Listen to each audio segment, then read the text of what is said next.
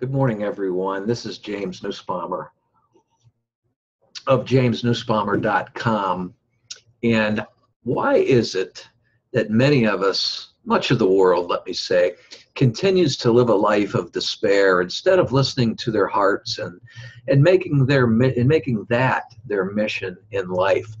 You know, in my books, I'm the proud author of The Master of Everything, a story of mankind in the world of illusion we call life. And this is the pilot of an ever-developing series, and I'm also proud to announce its companion that just came out called Mastering Your Own Spiritual Freedom. And this really is a book that brings the world together. But these two companion books I'm so proud of are on sale everywhere books are sold and published by Ozark Mountain Publishing Company.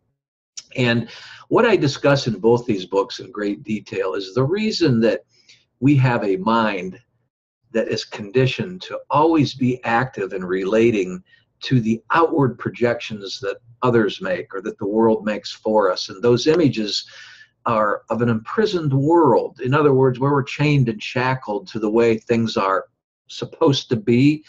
You know, and we make that our own seeming reality. And it seems that we are afraid to go within ourselves, deep within ourselves. For example, for many years, which I discuss in both of these books, I spent time as a financial advisor for 25 years, and it was simply a business that I loathed. I just got complacent in that business. I really didn't want to be there. I started making mistakes, and I crossed an illegal line, which many of you who know me know, that sent me to prison for 8 years for a foolish securities violation.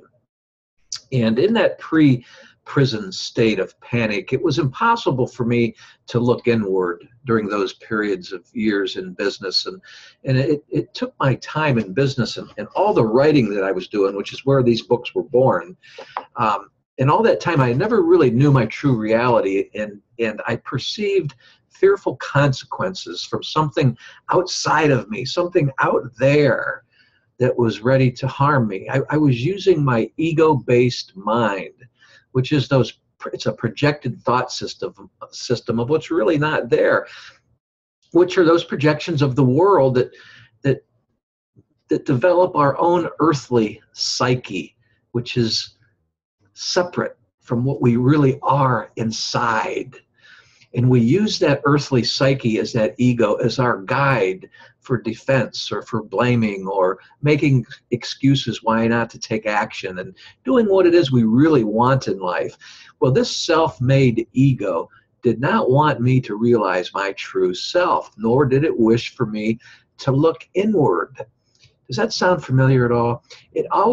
I always kept my focus on promises, like I said, out there. The ego, which does not know anything because it is nothing, was showing me that help was to be found outside of myself.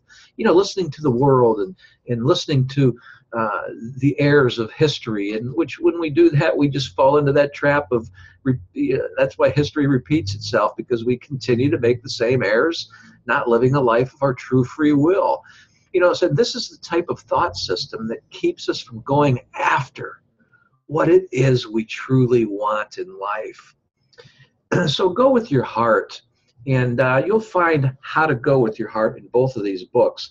And let me add that I'm using a system that helps me get what I want. It helps me market my books, my craft, and I use this system to claim true abundance and abundant living in my life, and it's really set me free. If you'd like to know more, below in this YouTube video is a link to my website, my Real Abundance page at my website. And if you're watching this video at my blog, there's also a big button down below that says something like, yeah, let me know more. And there's some links in my blog too that you can click to check this out. So I hope this was informative, and thanks for listening to me again. And I forgot to say in the beginning that this is part of my Freedom Lover and Miracles blog.